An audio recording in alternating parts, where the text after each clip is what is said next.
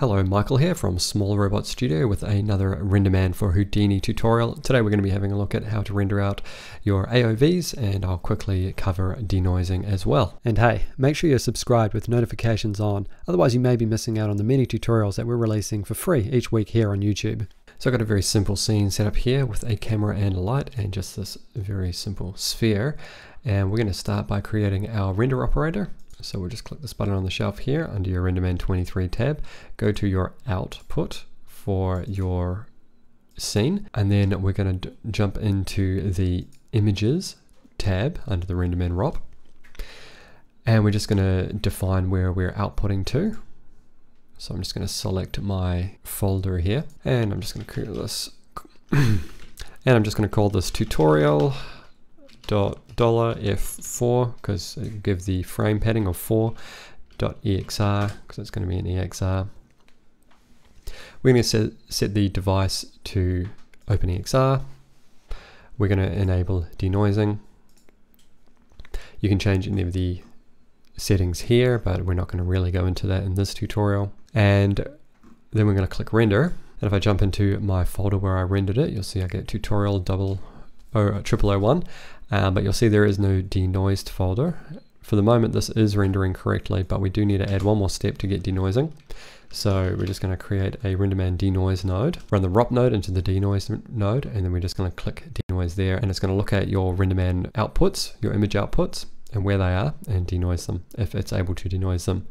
Denoise, it will require a variance style file, which is the default beauty pass that you'll get out of Renderman. So if I just quickly drop those into Nuke and zoom in a bit here, hopefully this will show up in the video. This is the noisy version, which is noisy, and the denoise version, which is denoise. So there's a slight difference there, but you can see that it is functioning. If you're wishing to add more AOVs to your beauty pass, you can. What you can do is go into the extra image planes, and then we could say, look at default, you'll see that you've got your color and your alpha there.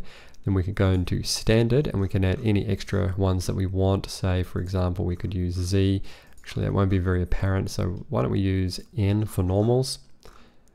And we'll render this again. And then we can shuffle the shuffle node out our normal. So there you go. And then you can still obviously shuffle out your RGB on a separate node.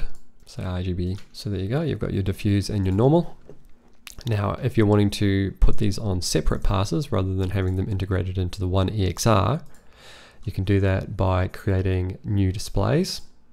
So we'll create a second one here, and I'm just going to copy that path into there, and I'm going to call this tutorial N, and I'm just going to make a separate pass for our normals, and I'll take normals off the beauty pass. Make sure you set the device to OpenEXR and then render. And I just realized that I had the beauty and alpha enabled there, so it's going to, again, for the normals, have the beauty and alpha. But you can see if you shuffle out the N, you'll get that normal pass, and you've also got it here, as well as the denoised and the original beauty pass. So that's all there really is to it if you're looking to set up your AOVs. You can just do so from there, and just ensuring that if you are doing animations, you type in that $F4 token, and that will allow you to render out with frame padding as well on your file types. Just make sure that the device is set to the correct thing. If you want to render it, obviously you could do that, or the Houdini display, but in most cases you're going to want to render to OpenEXR. That's it for this tutorial. If you found it useful, make sure you leave a like so other people can find it, and if you haven't already, make sure you subscribe, as we're bringing out CG and illustration tutorials every week, just like this one. Become a patron and access tutorial assets, bonus content, a private Discord, and more by clicking the link below.